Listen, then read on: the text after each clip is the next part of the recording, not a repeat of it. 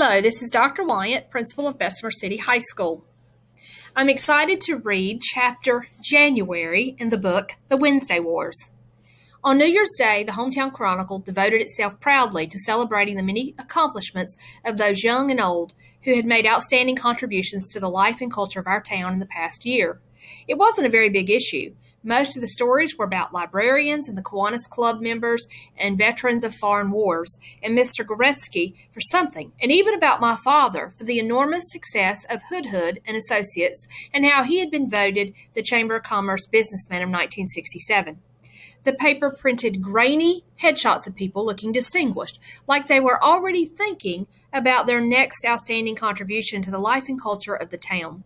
There was one action shot, though, of Ariel the fairy, flying high in the air across the stage of the Festival Theater, his legs splayed out as though he really was flying.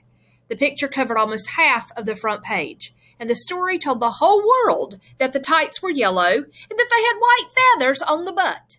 "No one is going to see it," said my mother. "It's New Year's Day. Who looks at the newspaper on New Year's Day?" It turned out that Doug Switek's brother did. Probably he looked at the picture on the front page. He saw who it was and saw what he was doing, and there was a flash of inspiration and ambition, which was, according to Shakespeare, what Macbeth was feeling a day or so before he murdered Duncan. Maybe for a second, Doug Switek's brother thought that since I had told him about Pied Ninny, he shouldn't do anything about what his inspiration and ambition were telling him to do, but probably only for a second.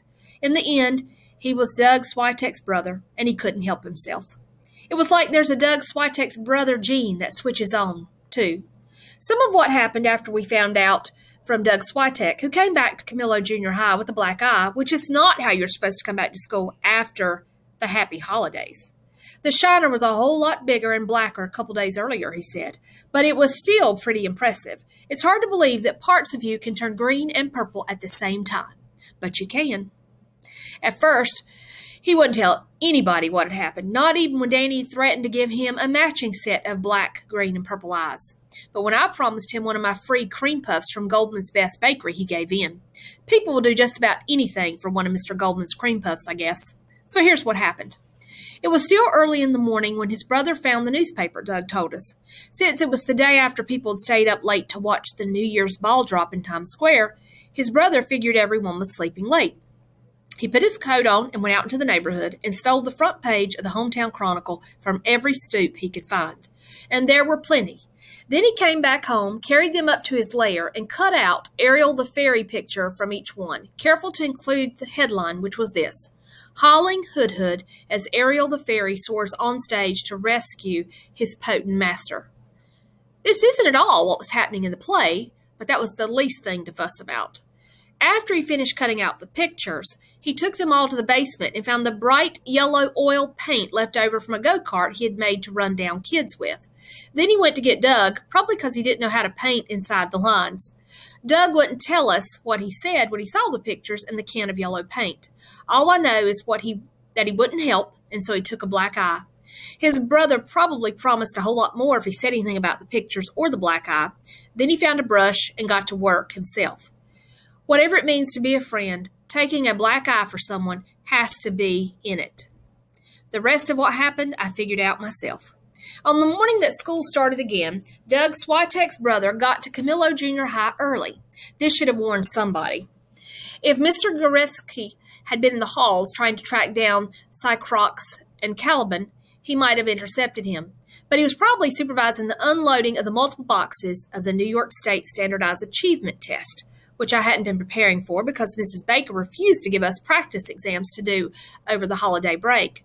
So Mr. Goretzky never saw him, and Doug Switek's brother was free to change his inspiration and ambition into reality. He went up and down the halls, taping up pictures of hauling Hood as Ariel the fairy soaring on stage, all in bright, vivid, impossible to take your eyes away from color. Even though a lot of it wasn't in the lines, he stuffed some in the 8th grade lockers. He taped some to the asbestos tiles on classroom ceilings. He put them in all the stalls of the boys' restroom and the stalls of the girls' restrooms, too. I heard that from Mariel Lee. He put them on the drinking fountains and on every classroom door and on the fire escape doors and on the walls of the stairwells. He put them on the arches over the doors of the main lobby. No one figured out how he got that high without a ladder. And on the backboards of the basketball hoops in the gym. He even got them on all the trophies in the locked glass cases by the main administrative hall, and he found a way to tape them to the administrative office counter so that they were there the first thing you saw when you walked in. By the time he was done, every place you looked was bright yellow. It was high noon in the halls. The only thing that could have been worse was if the picture had shown the white feathers on my butt. If they had, I would have had to leave the country. As it was, when I walked into school, I figured this would be my last day at Camillo Junior High. Maybe I'd try the Alabama Military Institute. Can you imagine what it's like to walk down the halls of your junior high and just about every single person you meet looks at you and starts to grin, and it's not because they're glad to see you? Can you imagine what it's like to walk in the boys' restroom before the 8th graders have cleared out? Can you imagine what it's like to go to the gym and have Coach Quattrini, the Pied Ninny, announce that morning exercises will be stretches so that we can all practice soaring like Ariel the fairy? No, you cannot imagine this, but let me tell you, it was a long first Wednesday back. And to top it off, Mrs. Baker gave me 150-question test on the tragedy of Macbeth. "Let's keep you on your toes," she said cheerfully. Sometimes I still think that she hates my guts. By the next morning, Mr. Bendeleri had torn down almost all the pictures. He hadn't gotten to the ones on the trophy case yet, or the ones in the main lobby. Merrill Lee took down the ones in the girls' restroom. Good old Merrill Lee. But Doug Switek's brother had an ample supply. They showed up in the halls again that Friday. On Monday in the cafeteria. On Thursday across the stage in front of the auditorium. Mr. Venderelli could hardly keep up. And when Wednesday was over and I walked home, I figured that I would be free of the picture for at least the evening. My sister was waiting for me at the front door of the perfect house, and she was holding one in her hand, complete with yellow oil paint. This, she said, was taped to my locker. So it had migrated to the high school, too. "Do you want to tell me why this is taped to my locker?" she asked. "Because someone wanted to be a jerk," I said. "Someone?" She looked at the picture, then held it out to me. "Who looks like the jerk in this picture, Holling?" "I didn't take it," I said. "You're the one wearing the yellow tights, and I told you this would happen. I didn't care as long as it was just you, but it's not just you now, is it? This was taped to my locker, and now I'm the one who has a baby brother who wears yellow tights." "I'm not your baby brother." "No, you're right. You're my brother who's all grown up and wearing yellow tights." She shoved the picture into my chest. "Fix this or you die," she said. I never thought being in 7th grade would mean so many death threats. I considered my options. Cream puffs were not going to work again. The Alabama Military Institute was looking pretty good. Maybe Dad would even like the idea. That hope lasted until supper time, when my father announced that the town had decided to build a new junior high school and that Hood and Associates would be invited to bid to become the architect. He looked at my sister after making the announcement. "You see what being named Chamber of Commerce businessman of 1967 can do for you?" "Gee," she said, "I thought it was getting those nifty magnetic signs for the side of your car that was the big deal." She smiled. My father looked at me. "Just swell," I said. "That's right, and having a kid in school is a big plus in making bids like this. It makes the board members think that we have a deep commitment already, and if Hood and Associates gets this contract, we'll really be going places." "I've been thinking of military school," I said. Dad took a sip of his coffee. "I'm not sure that Kowalski will even bother to put in a bid," he said. "I'm thinking of military school," I said, "in Alabama." "You don't have to say ridiculous things twice, Holling. Once is more than enough." "Why is military school ridiculous?" asked my sister. "Today the Mets decided to pay Buddy Harrelson $18,000 a year to play baseball. Can you imagine that? $18,000 a year just to play baseball? This for a player who can't hit the ball out of the infield? Holling, going to military school, it is as ridiculous as that. But I'll give him this. It's pretty close." "It's not any more ridiculous than going to our high school," said my sister. My father closed his eyes. He took another sip of his coffee. I think he was fortifying himself. Girls can't wear their hair too short. Boys can't wear their hair too long, my sister said. We can't wear skirts that are too short, or slacks that are too long, or sweaters that are too tight, or jeans that are too tight. And I'm not making this up. Too blue. We can't even wear a turtleneck because it's something. No one knows what, but it's something. Now that's ridiculous. That a principal even cares about this stuff while bombs are dropping on people who hardly have any clothes is even more ridiculous. You don't wear those things because you're not a hippie, said my father. His eyes were still closed. What's all that got to do with education? Why can't a principal just make up all the rules up? My father opened his eyes. Because he can, he said, and he put down his coffee cup. $18,000? They are out of their minds. The Alabama Military Institute faded right away. After supper, my sister came to my room. So you don't think you need to knock, I said. Holling, going to military school is a ridiculous idea. That's not what you said at supper. It's not a ridiculous idea because of why Dad thinks it's a ridiculous idea. It's a ridiculous idea because it's military school and because the next stop after military school is Saigon. So? She put her hands on her lips. Sometimes I wonder if you're even worth trying to save, she said. There's a war going on in Vietnam, Holling. Have you noticed? A war. 200 soldiers die every week. They come back home in a black body bag stacked into planes. And after they're buried in the ground, their families get a new American flag with fancy folds. And that's it. She stopped. And I couldn't stand it if... She stopped again. It's a ridiculous idea, Holling, she said, and left. Pete Seeger began to play loudly in her room. The next afternoon, after everyone had left for Temple Beth Ale or St. Adalbert's, and after Doug Switek and Danny had waited around to the last minute in case Mrs. Baker had arranged for Whitney Ford to show up, Mrs. Baker handed me back my Macbeth test. Macbeth and Malcolm are not the same person, though their names share an initial consonant, she said. I know, I said. Nor are Duncan and Donalbain, who also share an initial, and for that matter, concluding consonant, the same person. I guess not, I said. Malcolm and Donalbain are the king's sons, not... You know, I said, it's not so easy reading Shakespeare, especially when he can't come up with names that you can tell apart. Mrs. Baker rolled her eyes. This time I was sure. Shakespeare did not write for your ease of reading, she said. No kidding, I thought. He wrote to express something about what it means to be a human being in words more beautiful than I have ever yet been written. So in Macbeth, when he wasn't trying to find names that sound alike, what did he want to express in words more beautiful than had ever yet been written? Mrs. Baker looked at me for a long moment. Then she went and sat back down at her desk. That we were made for more than power, she said softly. That we were made for more than our desires. That pride combined with stubbornness can be disaster, and that compared with love, malice is a small and petty thing. We were both quiet. Malice is not always small and petty, I said. Have you seen what Doug Switek's brother put up in the halls? I have, said Mrs. Baker. A wonderful picture of you playing a wonderful part. And yellow tights, I said. Well, she said, you may chance have some odd quirks and remnants of wit broken on you. That doesn't sound like it's from Macbeth. It's not, but I promise you, people will soon forget about Ariel. I sighed. It's a whole lot easier saying that than seeing yourself in that picture. I suppose that would be true, she said. It's not like it's your picture in the halls or that you have all that much to worry about, I said. I know, dumb.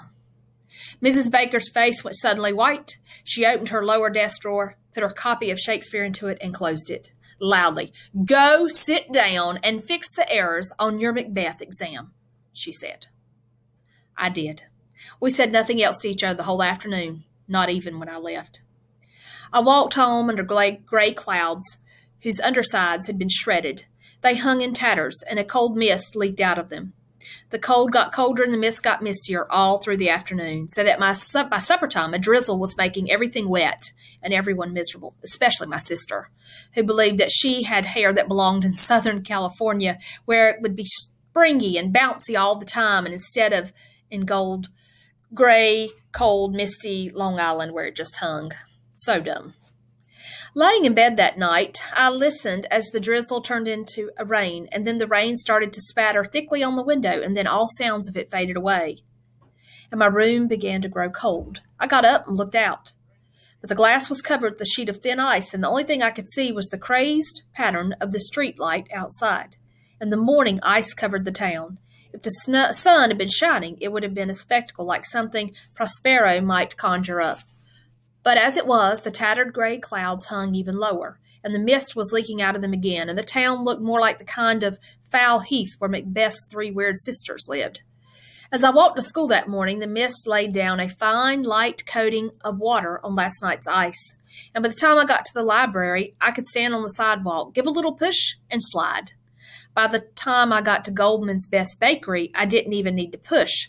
The last block and a half was all downhill, so I pointed my feet, leaned down a bit, bit my knees, and let myself go. Since there wasn't a single car anywhere, I didn't even stop at the corners. By the time I reached Camillo Junior High, I had enough speed to take out Doug Switek's brother, if he'd been anywhere in sight. And then suddenly there he was, just like the three weird sisters appearing because Macbeth thought of them. Doug Switek's brother on the other side of Camillo Junior High, waiting for a school bus to turn the corner so he could grab onto its bumper and have it pull him along on the icy roads. It was what eighth graders whose career goal was the state penitentiary did. The school buses were driving around town, even though no cars were, because Mr. Goretsky was principal of Camillo Junior High. Mr. Goretsky wouldn't let the school close right before the New York State Standardized Achievement Test, even if the Soviet Union had started raining atomic bombs on the entire east coast of the United States. I heard that from Mr. Petrelli himself, and it's probably true. So the buses were driving on ice, and they pulled in late, and you only had to look at the drivers' faces to see that they were all mad at Mr. Goretsky, and Mrs. Baker was mad because we straggled in throughout the morning because the buses were late. I figured that the only one who was happy in the whole school was Mr. Ledema, Doug Switek's brother's teacher, because Doug Switek's brother stayed out until the last bus came in. "It's the dictator of a small country thing," Danny said when he finally got to class. He was on the last bus. "Mr. Goretsky thinks he can control the weather. He tells us to come to school in the ice, and we come. He tells us bus drivers to drive in the ice, and they drive. He controls all the school buses of the world." He held his hand up high in the air. "He controls us all." Danny Hupfer can get carried away. And even Mr. Goretsky, if he could control the school buses like the dictator of a small country, he couldn't control the Long Island Power Company, which that morning was spending its time not giving electricity to most of its customers, including Camillo Junior High. He couldn't have raised a spark of electricity anywhere. Any light that came into the classrooms was from the windows. And on a day of gray, tattered clouds, that wasn't much. So we sat in half dark in our coats in the cold. We could hear Sackrax and Caliban scurrying in the walls, climbing down from the ceiling to find someplace warm to burrow in, like a human body. I figured they probably could sense us, and soon the walls would start to shred, and we'd see claws and nails, and there would be clacking yellow teeth, and before Burnham Wood could come to Dunasan, we'd all be run screaming out of the room into the misty cold. That's how we spent our day preparing for the New York State Standardized Achievement Test. In Mrs. Baker's class, we drilled on sentence diagramming. In Mr. Samowitz's class, we drilled on mathematical sets. We didn't tell his homeroom class who were coming to our room for sentence diagramming about Sauerkrax and Caliban. We figured we'd hear if anything happened. In Mr. Petrelli's class, we recited European borders and exports, and as we drilled, our hands got colder and colder, so that by noon it was hard to feel our pencils with our fingers. But at lunch, Mrs. Biggio came into the classroom carrying a tray of thick paper cups, steaming with hot scent of chocolate, probably because she felt guilty about the something surprise from before the holidays. "Don't ask about how I got them hot," she said to Mrs. Baker, "but if Mr. Goretsky is looking for his desk, he might have a hard time finding it." "Can you believe it? Hot chocolate!" Mrs. Baker laughed, a real laugh, not a teacher laugh, and she sat down behind her desk with the cup Mrs. Biggio gave her. She held both her hands around it to warm them. Mrs. Biggio walked down the aisles, and we each took a cup from her tray. Doug Switek tried to take two, but when Mrs. Biggio put her heavy and sensible shoe on his sneaker, he put the extra cup back. Maya Thigh did not reach for the chocolate when Mrs. Biggio came beside her. She did not raise her head. And Mrs. Biggio did not pause. She finished the rest of the aisles and left with one cup still steaming on her tray. "Let's begin the next sentences," said Mrs. Baker. We groaned. "Now," said Mrs. Baker, "while the sugar is coursing through your veins." She walked up and down the aisles to watch us work. I don't know if anyone else saw her put the cup of hot chocolate on Maya Fee's desk. Not that she was suddenly becoming filled with the milk of human kindness. That's from the tragedy of Macbeth, by the way. Mrs. Baker did not even let us go outside for lunch. We kept drilling. In mid-afternoon, the clouds pulled up their tatters and started to thicken. Then they began to billow out toward the ground as though they were carrying some heavy load and were about to split. They billowed further and further until a few minutes before we finished school they finally did split. And huge wet snowflakes fell from them onto the icy roads just as the bus drivers were pulling into the parking lot, probably watching for signs of Doug Switek's brother. Before we left, Mrs. Baker read a memo that Mr. Goretzky had sent around to all the classrooms. Since the New York State Standardized Achievement Tests are to be administered tomorrow throughout the entire state, plan on attending school. No student will be excused without permission from the principal. Weather will not be a factor. The school will be open for the administration of the test. Mrs. Baker put the memo on the desk. She looked outside at the snow that was already gathering on top of the ice. I will see you all tomorrow, she said. It was like Mr. Petrelli had said, even if atomic bombs had started raining down. When I left, I realized that for the whole day, Mrs. Baker had not said a word to me. So dumb. Through the late afternoon and evening, the wind sculpted the snow first into low mounds, then into strange, sharp shapes. And when the wind was finished with the snow, it threw itself against our house and wailed under the eaves and looked for any chink it could pass through. At times, the Long Island Power Company would muster up some electricity and send it out, and suddenly all the lights in the house would flick on, along with my sister's radio turned up to full volume, and the light over the stoop would show how deep the snow had become. But when the electricity would flit away again, we were left in candlelight and cold. If you think the four of us huddled together under blankets like the pioneers and told stories and sang old Western songs in front of a roaring fire, you're wrong. And not just because houses on Long Island don't have fireplaces, at least none that give off heat. It was more like this. Every half hour when the show switched, my mother would walk over to the television and try the on-off button several times. Then she turned the channel and tried the on-off button again. You'd think that at least this would work, she said, and then she turned the channel and tried again. When nothing happened, she went to the kitchen and opened the windows so we couldn't tell that she was smoking. We tried to ignore the cold billows that swept through the house and made us clutch the blankets around us even tighter. My father raged by the phone.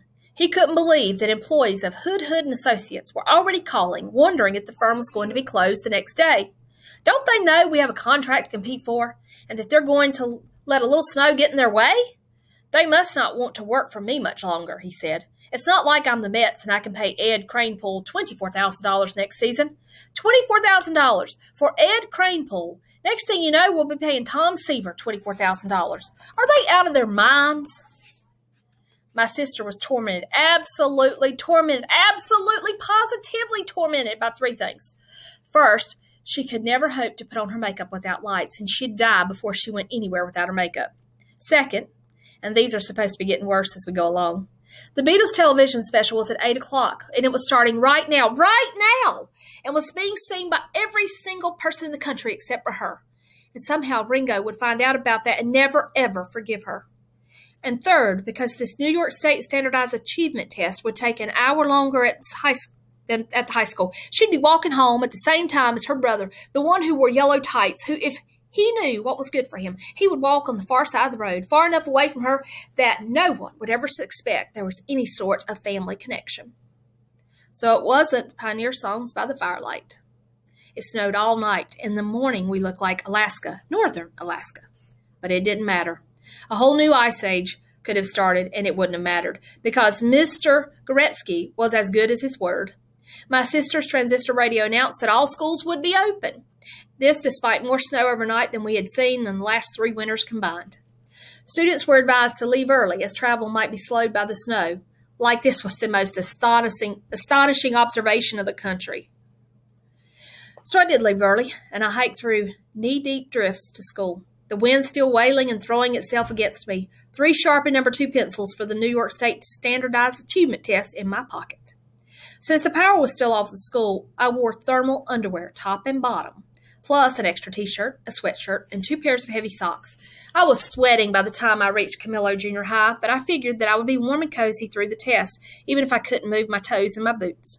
None of the roads had been plowed yet, but even buses had come down Lee Street that it was packed hard and slick. And Doug Switek's brother was riding the bumpers again, heading for the state penitentiary, all happy, as if he hadn't spent the last week with newspaper pictures and a jar of yellow oil paint ruining my life. When I saw him riding by, holding on with just one hand, something in me snapped. I'm not sure what it was. I guess Presbyterians would call it sin, but I don't think it was sin. It was more like that human need for revenge, sort of what Malcolm and Dunalbain were thinking. Please note that I do know the names of the king's two sons. By the time I saw Doug Switek's brother come by again, my plan was fully formed. A snowball had appeared before me, a fatal vision. I dug down into the snow, and I pulled up some of the slush underneath. I packed the snowball tight. I rounded it so that it would fly straight. Then I spit on it a few times to give it a frozen overcoating. The next bus started to come down Lee Avenue. In my mind, I could see it all. I pulled back my arm, planted my left foot. Doug Switek's brother comes sliding into sight. I released the fastball. His face turns toward me at the last moment, and the snow, ice, slush, spitball splatters against his nose. Perfect. I didn't really think it would happen that way. The snowball would hit the bus, or I'd miss entirely, or it would hit some place that he'd hardly feel, or maybe he wouldn't even be holding the bumper, or maybe I wouldn't even throw it. But I did. And it all happened exactly as I imagined it. Really. By the time he could get the snow and the slush and the spit out of his eyes and look for who had thrown it, I was hanging up my coat in the coat room, feeling like Jim Hawkins aboard the Hispaniola, putting her before the wind and so paying back all the wicked pirates of Flint's crew. Vengeance is sweet. Vengeance taken when the vengee isn't sure who the venger is sweeter still. I went to the New York State Standardized Achievement Test happy. I stayed that way through the morning, filling in bubbles with my 3 sharpened No. 2 pencils like you wouldn't believe, working through parts of speak like I was Robert Louis Stevenson, and making decimals look like playground stuff. I had the Falkland Islands down pat, and when there was a long reading comprehension passage about the Mississippi River, I thanked the good Mr. Petrelli, who'd made me get to know it personally. Then a lunch recess, during which we all sharpened our 3 No. 2 pencils again. The power came on. That brought us many cheers as Mickey Mantle. Right away, the radiators began to clank and pound as if Mr. Vendelari was going at them with a wrench, and the room started to grow warmer. Pretty soon, we couldn't see our breath anymore. Even Xerocrox and Caliban scrambled back to their asbestos ceiling tiles. We took off our coats and our hats and our gloves and scarves and settled in for the second half of the achievement test. Vocabulary first, mostly words that even William Shakespeare wouldn't have known. Halfway through the afternoon test, I took off my sweatshirt. The radiators were giving off that hot iron smell, sort of like a southwest wind that blisters you all over. Then spelling. The parts of the radiators that rust had worn down began to glow softly. They took on a color that you can usually see only in sunsets. I'd kicked off my boots and one of the pairs of thick socks. Danny was already barefoot. It felt good to be able to move my toes again. Then a short section of Roman numerals and on to fractions. The room was now downright tropical, and I had on thermal underwear. Thermal underwear that was supposed to keep me warm in minus 10-degree temperatures. I was starting to sweat everywhere, even my fingernails, and I think that I was probably turning the color of the rusted radiators. On to imperfect verb forms, which I had down, let me tell you. But I thought I was going to pass out. My fingers were sliding on my No. 2 pencil, and I could hardly see the little bubbles anymore. I think my eyes were sweating. I raised my hand and asked Mrs. Baker if I'd go to the boys' restroom. She picked up the instruction booklet for the New York State Standardized Achievement Test. No student is permitted to leave his seat for any reason other than a dramatic health concern. Once a section of the achievement test has begun, there are no exceptions. She set the instructions back on the desk and turned her face to the radiators, which by now were putting out so much heat that they were probably giving her a tan. It seemed to me that we were in a dramatic health concern territory, but you can't exactly raise your hand in class and announce that you have to go take off what I had to go take off. When we got to sentence diagramming, a section that Mrs. Baker began without even giving anyone a chance for a moment of release, most of the water component of my body had been sucked into the little cotton components of my thermal underwear. Everything felt squishy, and the answer sheet for my test had turned soggy, sort of like cornflakes left overnight in half a bowl of milk look, with about the same smell. At 2:30, when we finally handed our answer sheets in, I was afraid that mine was going to dissolve into some sort of pulp. Meryl Lee's sheet looked white and starched. "That wasn't so bad, was it?" she said. "Nope," said Danny. He was putting on his socks again. "Not bad at all," said Doug Switek. Even Doug Switek. "Are you all right?" asked Meryl Lee. "Anyone who needs to may go to the restroom," said Mrs. Baker. I was the first one out of the room. I squished my soggy self down the hall as fast as I could, glad that there weren't any radiators there. I ran the last 20 yards or so, even though running in the halls is one of the deadly sins at the Camillo Junior High, right up there with pride, envy, and wrath. I burst through the door into the boys' restroom, pulling off my top T-shirt, ignoring the sensation of tearing off the thermal underwear. The boys' restroom was filled with 8th graders, all smoking. And Doug Switek's brother was leaning against one of the sinks. "That's him," said one of the 8th graders. He was pointing at me. "Him?" said Doug Switek's brother. He threw his cigarette on the floor and smashed it. I think he was trying to send me a message. He walked over to me and stuck his finger out and poked it into my thermal underwear chest. "Do you know that? Did you throw that snowball at me?" "When?" I said. This is called a delaying tactic, and it's sometimes more strategic than denial all by itself. "You!" He poked his finger into me. "R," he poked again. "Dead," he poked again. Then he wiped his wet finger off on his shirt. This is getting familiar, isn't it? Another death threat. I could sort of understand how it must have been for Banquo, and for a moment, in my heated, sweaty brain, I could almost see him there in the boys' restroom, covered with stab wounds, looking sort of lost and shaking his head like he wanted to warn me. "Dead," said Doug Switek's brother again. I backed out. Doug Switek's brother's little rat eyes followed me all the way. I went back to Mrs. Baker's classroom, sat down squishily. Toads, beetles, bats. "Are you feeling better?" asked Meryl Lee. "Just swell," I said. Outside, it was still snowing, but the temperature had come up, and the flakes that were coming down were the kind that really wanted to be rain, but couldn't quite get there. When they hit the snow that had already fallen, they had frozen into a thin crust, and coated everything in sight. Mrs. Baker was looking out the window and frowning, and I knew she was wondering how the school buses would ever drive all the roads with the frozen crust and snow beneath that and the ice beneath that. She was probably also wondering how she would drive home herself on roads with frozen crust and snow beneath that and ice beneath that. In every other class at Camillo Junior High, the last half hour after a day of New York State Standardized Achievement Test was free reading time or snacks or story hour or something. A lot of teachers brought in brown light perfect cream puffs for their classes. But Mrs. Baker, the holiday-hating Mrs. Baker, had us open English for You and Me and start in on a new unit, strong verb systems. It was hard to concentrate, fresh from Doug Switek's brother's rat eyes and sitting in a squishy thermal underwear. But Mrs. Baker never called on me, not even when I raised my hand, not even when I hollered out that I could tell her why to write was a strong verb. And so the clock clicked down to the end of the school day. I headed outside, watching for Doug Switek's brother, his words hovering over like snow and ice. "You are dead." Nowhere in the halls. I left through the main lobby doors under a picture of Ariel that Mr. Vendelari hadn't reached.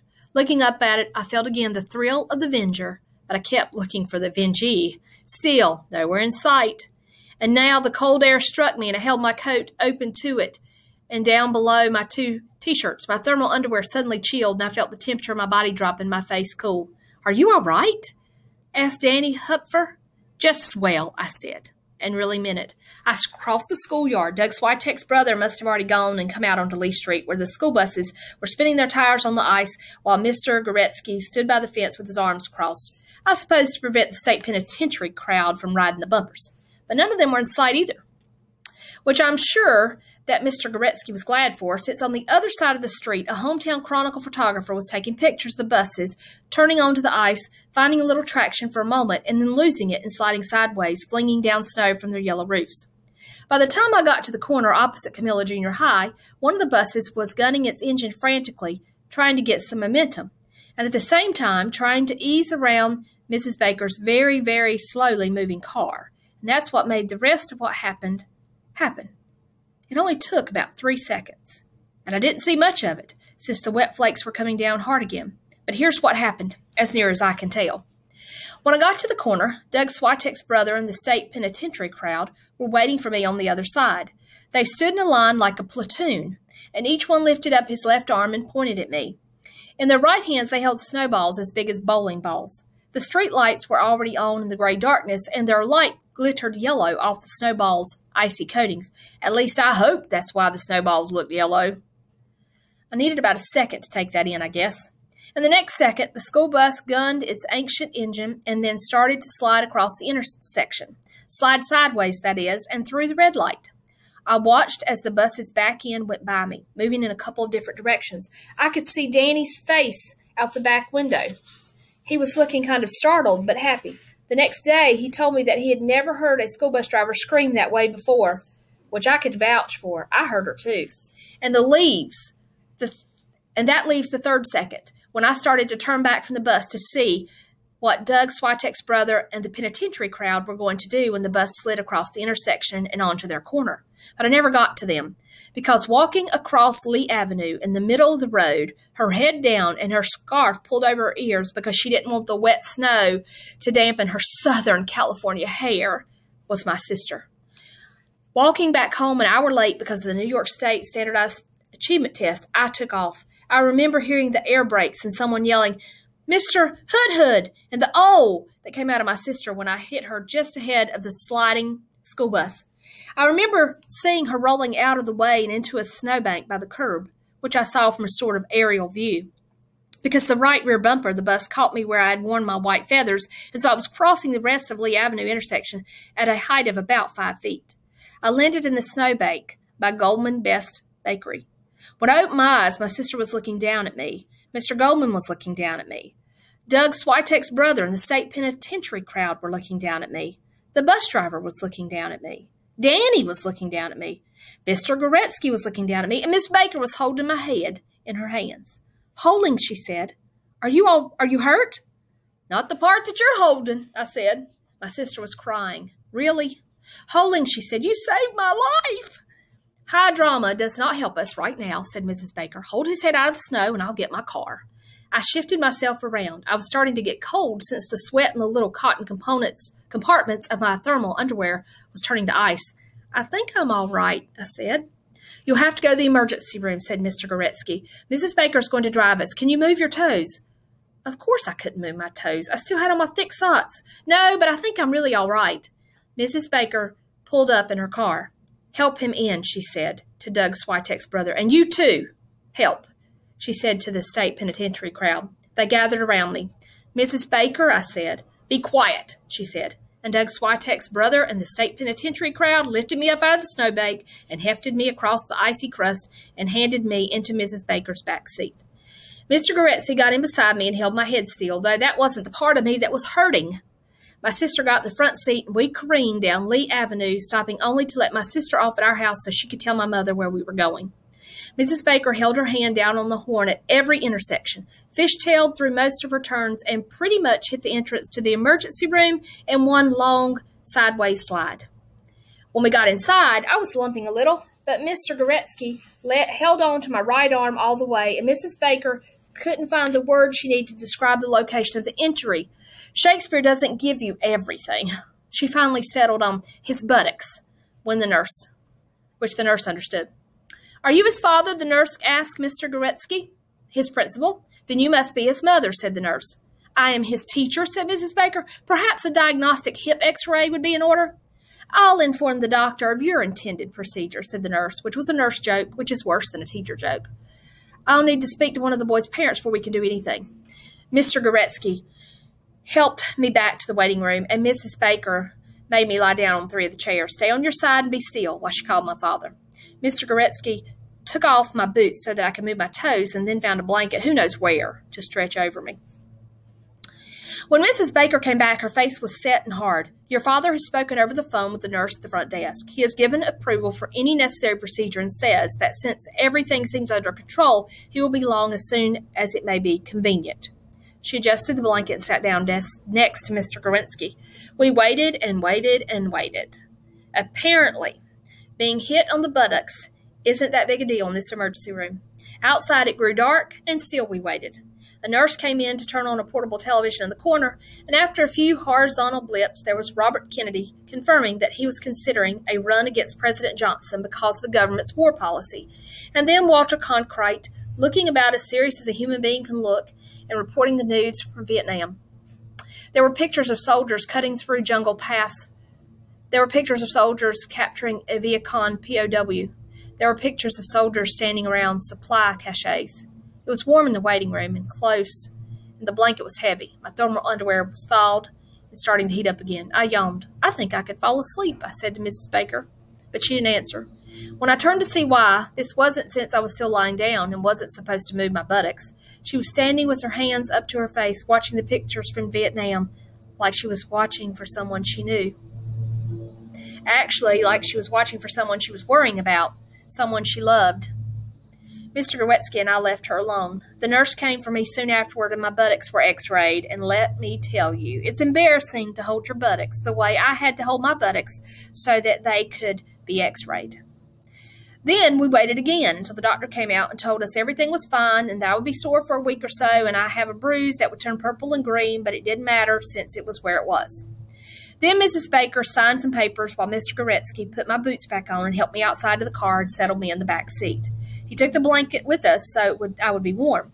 When Mrs. Baker came, he got the front seat with her, and Mrs. Baker drove me to the perfect house.